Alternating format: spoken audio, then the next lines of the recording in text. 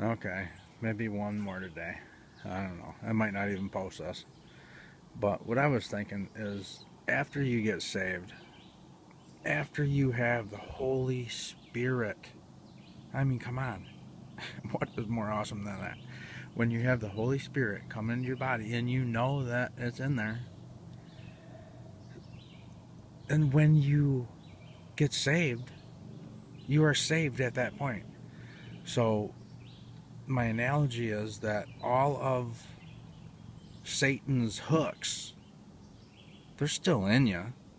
You're still gonna have, you're still gonna feel the same, but with the Holy Spirit in you, that is like the salt to these hooks, and they will rust away.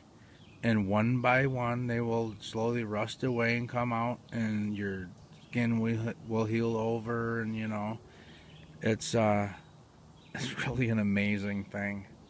I just can't even believe that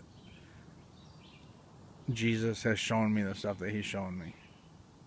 It's just so honoring to me, and to have you guys too.